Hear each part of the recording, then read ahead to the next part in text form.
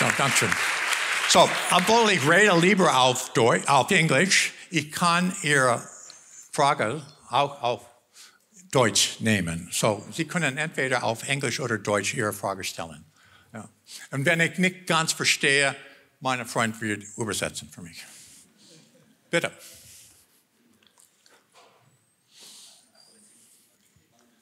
So, we need, okay.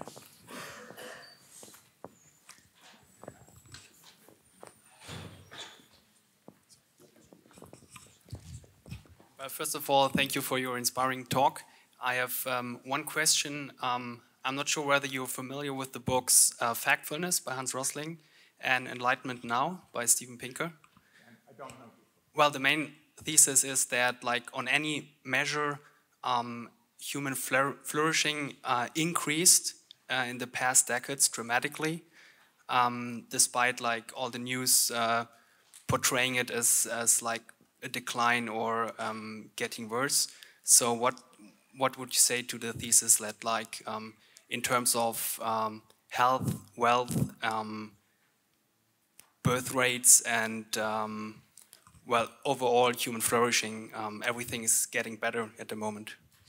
So if I understand your question, the book says everything is getting better, and what do I say? Remember my story about the guy who jumps off the building? When he passes the 10th floor, everything is getting better for him. Just because historically things have, for some people, gotten better, doesn't mean that that's the future. Also, I haven't read this book, but I've read similar books. And in my experience, the analysis comes from very careful selection of numbers. I give you an example. There's a common criticism which is, well, the amount of forest cover, the amount of land covered by forest is actually increasing now. Therefore, we don't have problems with deforestation. But you see, this is mixing up two different things. The definition of forest cover is one thing, and the quality of the timber and the diversity of the ecosystem is very different. So we are simplifying the forests, turning them into mass production devices, depleting the nutrients, but at the moment, the forest cover is going up. So, I mean, as I said, I didn't read the book, so I can't make a precise criticism, but I would say dig down into the data and maybe ask somebody who has a different point of view to go through and try to understand. In many ways, things have gotten better, although the numbers used to prove that are so-called average numbers. Because so many Chinese have become much richer over the last 10 or 15 years, it's brought the global average up amazingly. This doesn't do much good for the poor Indians, for example. I mean, the suicide rate in India is going up. That probably isn't in the book. So those are my thoughts about it.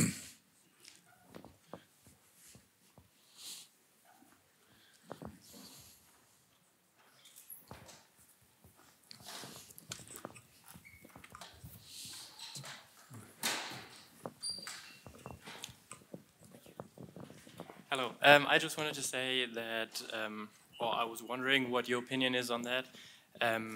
Since the population is constantly growing and with the... Could please speak just a little bit louder? Yeah. Okay. Since the population is constantly growing and also the consumption that with growing population will appear, do you think there is a way to work around this without a decrease in population overall?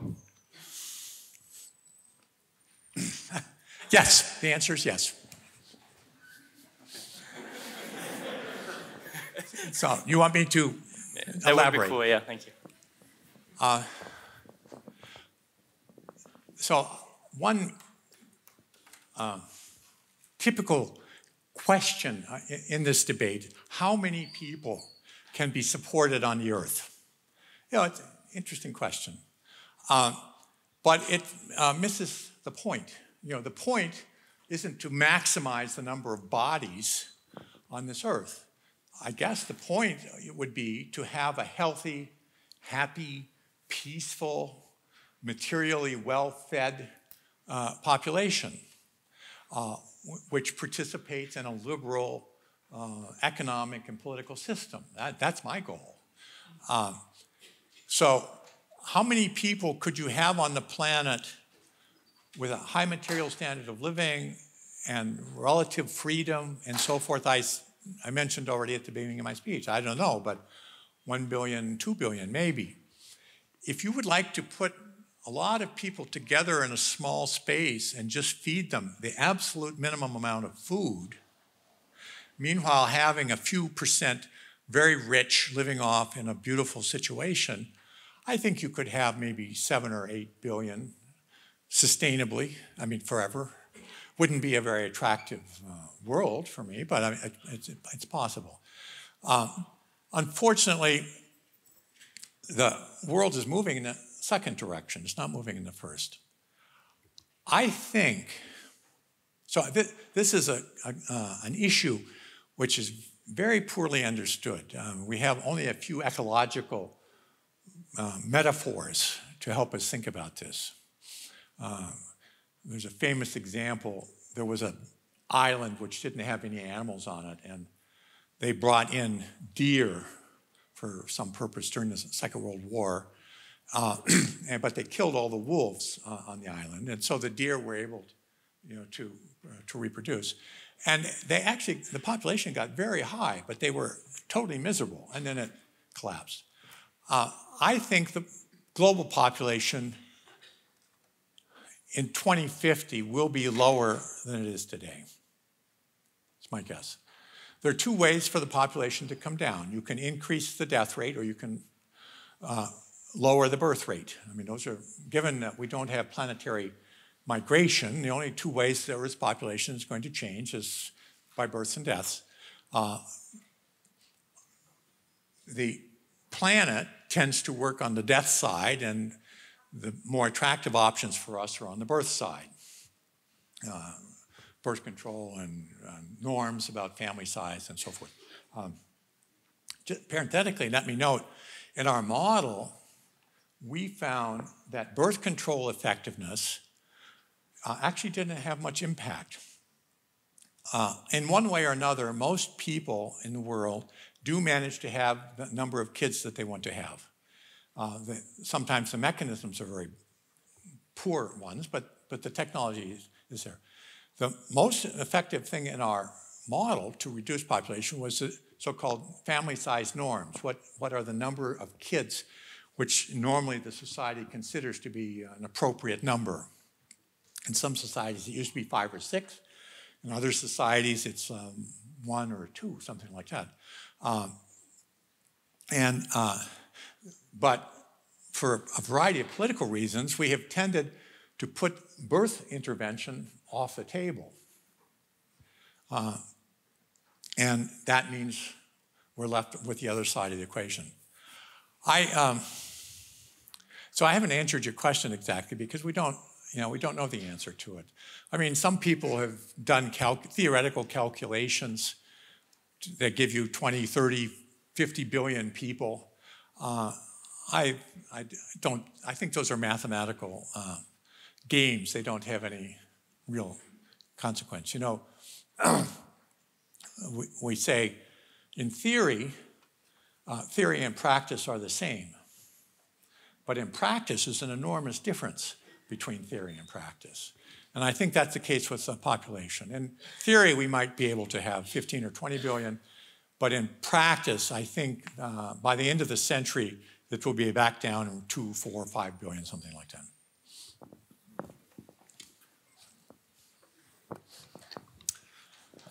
You said for a new study starting today, you would account also the So I'm, just because of the noise I'm having, so say it again, please. For a new study starting today, you would account the output in the military or the spendings in the military. What do you think is the situation today and what exactly you would observe? So I have to say, one thing I learned building a global model doesn't mean you know a lot about everything. I don't know very much about the military. I don't. I just see that functionally, all the money which is spent on aircraft carriers and jet fighters and guns and so forth would be much more beneficial to people if it was used for food production and housing and so forth. I mean, that's a fairly simplistic idea. I don't have precise numbers, and I certainly don't have precise recommendations. It's an interesting issue now in the relationship between the United States and Europe, of course, over the discussions about NATO and you should spend more, et cetera. This argument is based on a view of the world which is looking back, in the 50s. It's not a view of the world which we need to have in order to develop a sustainable society. So I would, instead of saying, how much should we spend on the military and then what's left for something else, I'd do it the other way around. I would say, how much do we need to solve our basic problems? And then if that leaves something for the military, well, okay, but hope it doesn't.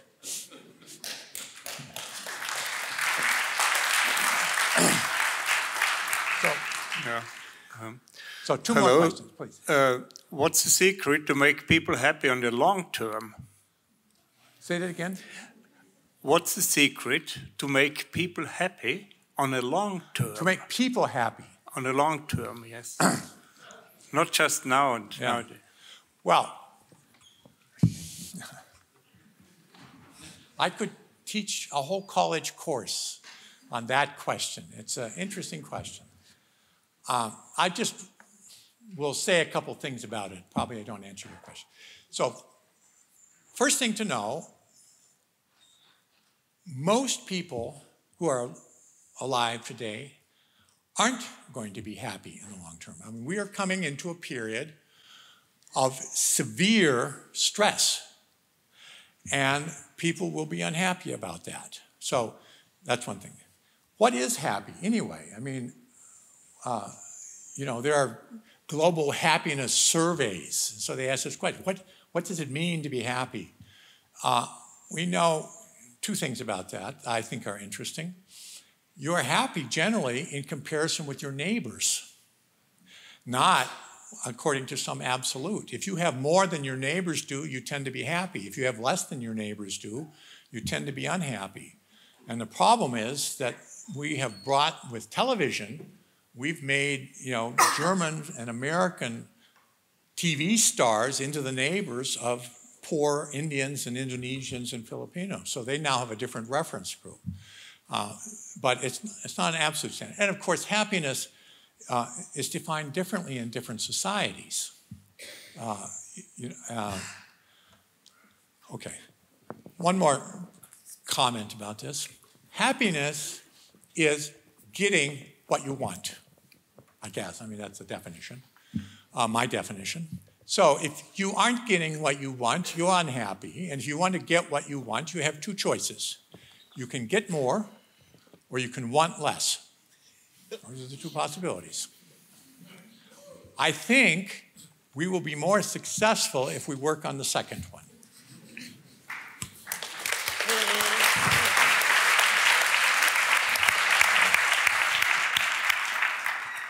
Okay. I already have a microphone. Thank you, Mr. Meadows. I have a question about the digitalization 4.0. We talk a lot about the IT sector and the digitalization today, and you already said that if we spend too much hope on technology, it might be a little bad. And my question is, do we even have the resources to make the IT in a sustainable way? I mean, you need to know servers need resources, a lot of materials that are today even rare. So what is your opinion about that? Is it bad to spend such a hope in the IT sector? Thank you. I tell you what I understood, and if I didn't understand correctly, you can ask me. What does it take to be sustainable?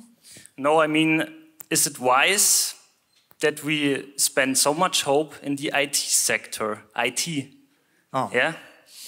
Because it needs a lot of resources, and our recycling today is not in a very good way. And I also want to know about, do you have a lot of data about how many resources are left to build our IT equipment?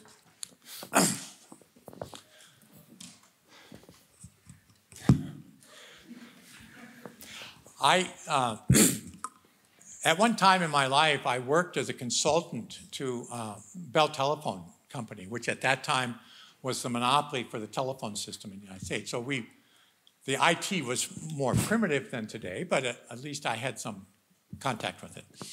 I think we love IT. One reason is that it makes great progress without worrying so much about all the political and social difficulties. You know, you can invent something and then put it into a product and sell it to consumers. And so we are seeing enormous progress on IT, where we don't see any progress on the gap between the rich and the poor, or protecting against global epidemic and so forth. We like it because it's one area where we have seen relative success. It does, for sure, pose interesting natural resource issues. I mean, lithium batteries are putting pressure on the lithium supply, and not only on the input side, but on the recycling side. I look out at all of these photovoltaic panels in Germany, and I'm enormously impressed. But it's the question, what are you going to do with them when they reach the end of their useful lifetime? You know, it used to be that there was an incentive to recycle photovoltaic panels because they had a lot of silver in them. But the economic and technological progress is reducing the amount of silver, since it's very expensive. But the result is it's going to be much less interesting to recycle these things. So we have to worry about that. But I can tell you, I don't think that's going to become a serious problem. I think the energy and the climate issues, which I discussed, are going to affect society long before they have to start worrying really seriously about the environmental or the resource consequences of IT. IT can be an enormously powerful tool, but not unless we focus on our values and our cultural norms. You know, Facebook was a fantastic revolution, but now we see that it has very, very serious negative consequences, not because of the technology itself, but because of the way, the motivations of the people who are trying to make money from it. I'm personally thankful for IT. The first world model was done on a typewriter, and I had to take a deck of punched computer cards down to the central campus every night and give them over. And in the morning, I would come back, and there would be a big stack of paper. And if I made one punching mistake, everything was wasted, and I had to start over again. Now, of course, on my laptop, I can do computer runs before coming over here tonight. So personally, I like IT, but it's not going to solve our basic problems. The basic problems lie in other sectors. I'm not worried about the resources side so much. I think the technology can bring along rare earths, lithium, these things. We will find solutions. The environmental impact, the disposal side, that's a more interesting problem. We haven't yet had much practice with that. But I don't think we're going to get there. As I said, I think climate and energy will affect us first. So I'm going to take one more question, and then I'm going to give you all the opportunity to go through something more interesting. Yeah. So now I have the very bad situation to choose among the last. So who are the ones that want to ask a question? He wants to ask a question. He wants. So you want him, right? Yes. All right. Thank you for the opportunity, and sorry for everybody else. Well, so for any of these scenarios, basically we have to change a lot how we govern our everyday lives, right? Either we magically find a way to adapt society's growth, or we will have to adapt to the consequences. And I know that the word promising is a very difficult word for somebody who forecasts or tries to build models about the future, but I just find it very difficult to find, well, promising ideas how to structure future life, be it political, be it in an economic way, be it in how we build our communities. So maybe you don't have a promising idea or author or book, but maybe something interesting that you found, or something that surprised you, and maybe something that you find well, worth considering for everybody here in the audience. So if you find that book, then you should tell me. I tell you my own personal ideas about this. I have, for 50 years, been living with this idea that there's big problems coming and we need to, etc. First of all, I think it's useful to separate problems into two different categories. I call them global problems and universal problems. Both affect everybody. So water pollution, deforestation, nuclear proliferation, these are affecting everybody in the world. But some of these problems are universal. It means that local people can take local action and get local benefits relatively soon without waiting for people someplace else. So you in Ulm can reduce the noise in the city center, or the air pollution, or the water pollution here, and immediately you get the benefits. You don't have to wait for people in Turkey or China to do it. Those are universal problems. And so one thing is to pick a universal problem and work on it, even part-time. You will make a big impact, you probably will, and you can get very satisfied about that. Then there are global problems, like climate change. There is no way that in Ulm you can solve climate change. You need also the participation of the Chinese and so forth. So personally don't spend too much time on the global problems. Then the second thing is to realize that any of these problems, even the universal ones, lie outside our personal power. We don't, any of us, have the possibility to do something that's going to solve one of these problems. But we do have the power to live a life which, if everybody else lived it, would eliminate the problem. And I think that's the ethical obligation of somebody today. Understand what is a lifestyle that could be afforded by everybody, and then take it for yourself, realizing others are not going to at first. But we know that the demonstration effect is very important. And we also know that as the crisis begins to rise, small islands of stability have enormous potential for stabilizing the overall system. And you can be contributing to that. So that's all I know.